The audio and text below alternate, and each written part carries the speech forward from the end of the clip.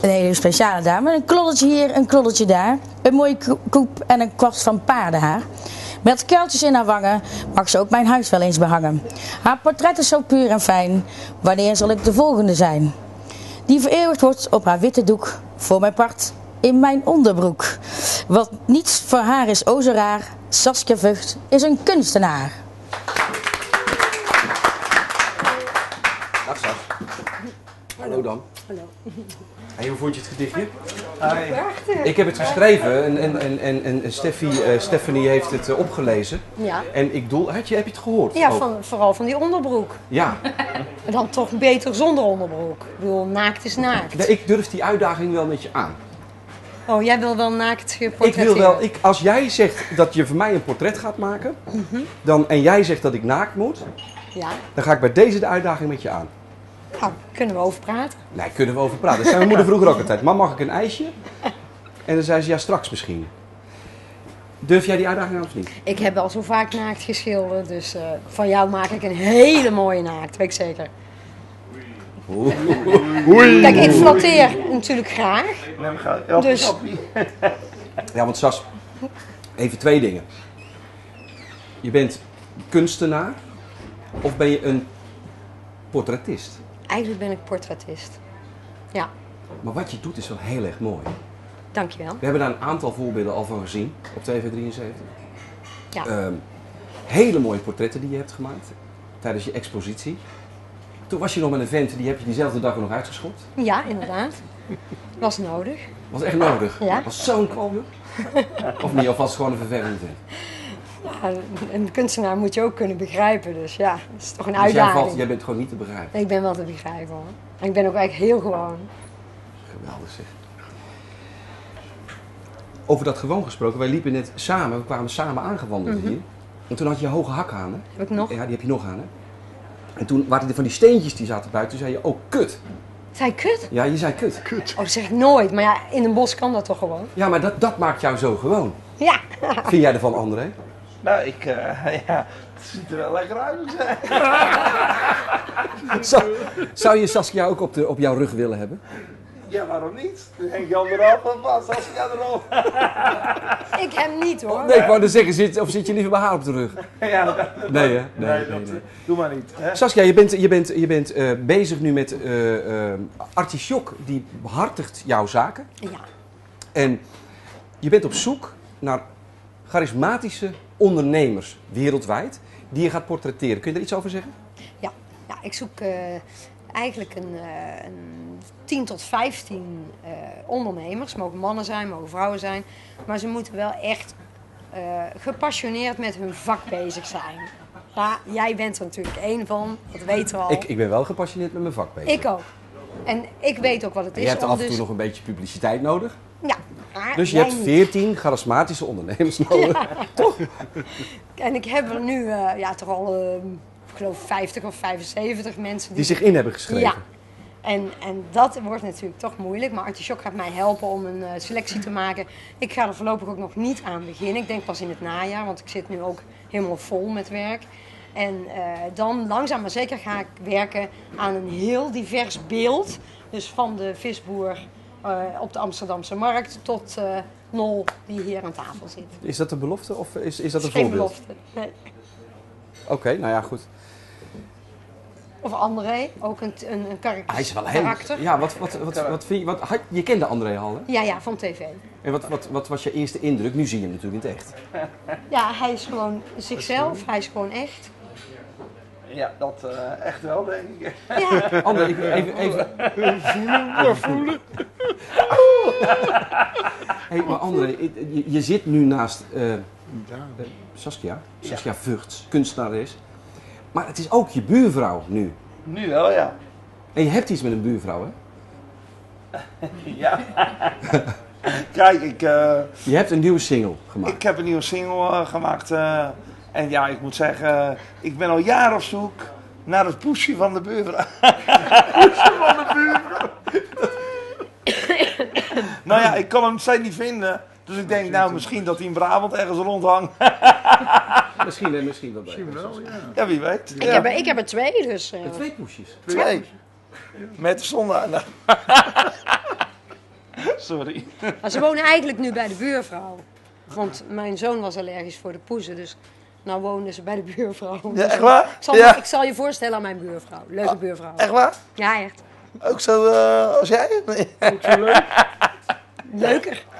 Waar ben je op dit moment mee bezig? Want je zegt in het najaar ga ik even met die actie beginnen. Ik heb een aantal aanvragen liggen van gemeentehuizen waar de Beatrixen vervangen moeten worden door Willem-Alexanders. En dat is natuurlijk een fantastische uitdaging. Dan heb ik ook nog de gewone opdrachten dus van veel ouders die hun kinderen geportretteerd willen hebben. En toevallig zijn het deze keer allemaal mannen die hun vrouwen de portretten van de kinderen cadeau doen. Oh, maar je hebt je eigen kinderen ook geschilderd? Ja, meerdere keren. Mooi.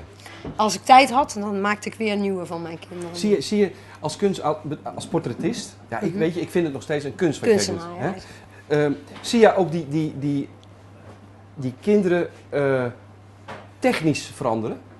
Ja. In jouw vak dan? Weet je Ja, wel? heel erg. Kun je dat dagelijks verschil zien? Dagelijks niet, maar gewoon per jaar zie je in de groei tot 18, 19 jaar... zie je het gezicht qua botopbouw ook veranderen. Let jij dan ook op? Is dat iets waar je je ogen voor open houdt? Ik bedoel, als ik nu Volkswagens zou verkopen, dan zie ik morgen overal Volkswagens rijden. Ja. Dat is een tik, hè? Ja, Heb jij dat ook? Kijk je ook op een bepaalde manier naar ik mensen? heb absoluut een tik. Een tik. En zijn er dan voorbeelden van mensen die jij ook absoluut gewoon niet zou willen schilderen? Waarvan je zegt, never, nooit van mijn hele leven niet. Nee, ik vind juist, iedereen heeft iets. En iedereen heeft... ik hou niet speciaal van mooie mensen. Of van hele oude of hele jonge mensen. Ik vind wel, de oudere mensen vind ik vaak het meest interessant om een karakter neer te zetten. Ik kijk natuurlijk altijd om me heen. En af en toe kom ik inderdaad mensen tegen. En dan denk ik, oh, geweldig. En dan jeuken mijn handen. Ja. Maar dat heb ik, als ik een opdracht krijg, zodra ik een fotoshoot gedaan heb en een kennismaking met de mensen zelf en ik ken ze, dan moet het ook gewoon gemaakt worden. Want ja, dan zit het in mijn hoofd wat het gaat worden en dan moet het alleen nog gebeuren. Ja, want jij gaat eerst een goede fotosessie maken met de mensen. Ja. Je kiest daar de beste foto uit en die ga je schilderen. Ja, ik maak tussen de 200 en de 300 foto's voor één persoon. Voor één schilderstuk. En dan ga ik met de ouders kijken, of met de persoon zelf, welke foto er natuurlijk uitspringt. En dan zijn er meestal een stuk of 25 foto's die er overblijven. En daar ga ik mee aan de slag. En wie heb je naakt geschilderd? Want je had het straks gezegd, ik heb er meer gedaan. Ja. Of mag je dat niet zeggen? Nee, dat mag ik niet zeggen. Echt waar niet? Nee. Waarom niet?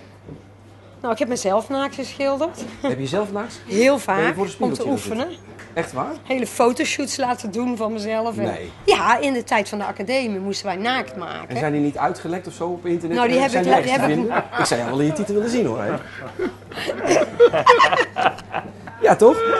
Nee, als ze er dan toch zijn. Ja, ik kan er nou op ingaan, maar ik denk me beter van niet. Nee, maar dus dat heb je moeten doen. Dus je hebt jezelf geschilderd vanuit een stukje fotografie. Tuurlijk. Dus niet voor een spiegel van... Ja, ook voor een spiegel, ja. Spannend. Ja, nou, niks spannends aan, het is zo technisch. En wij hebben op de academie, dan sta je dus met 20 mensen in de les. En dan komt er een naaktmodel binnen.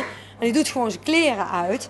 En die gaat daar liggen of staan of zitten. En de docent gaat dan een been anders neerleggen. Of zeggen van draai maar zus of zo.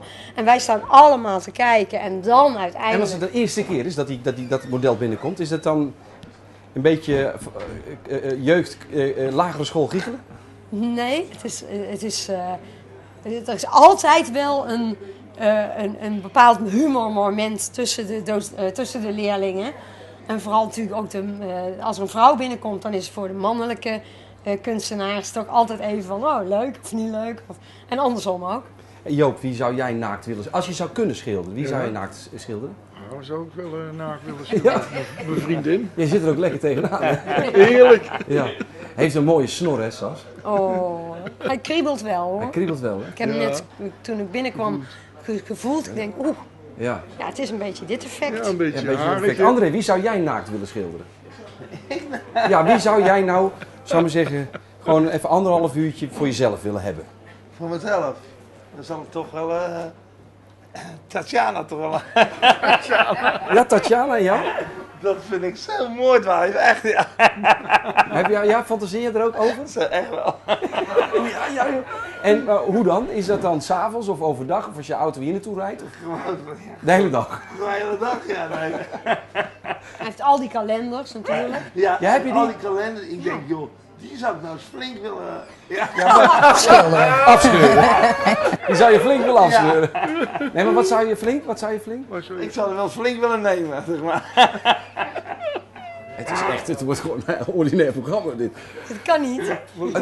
Ik heb mijn volgende gast is zo serieus. Ik weet niet hoe ik hem moet aankondigen. Dus ik denk gewoon dat Joop eventjes de stoel gaat pakken. En dat Steffi onze volgende gast gaat aankondigen. Want 3 gasten in het programma Karrr, rechtstreeks vanuit de Kulse Karrr. Met het motto, wat laait hij nu weer op zijn kar?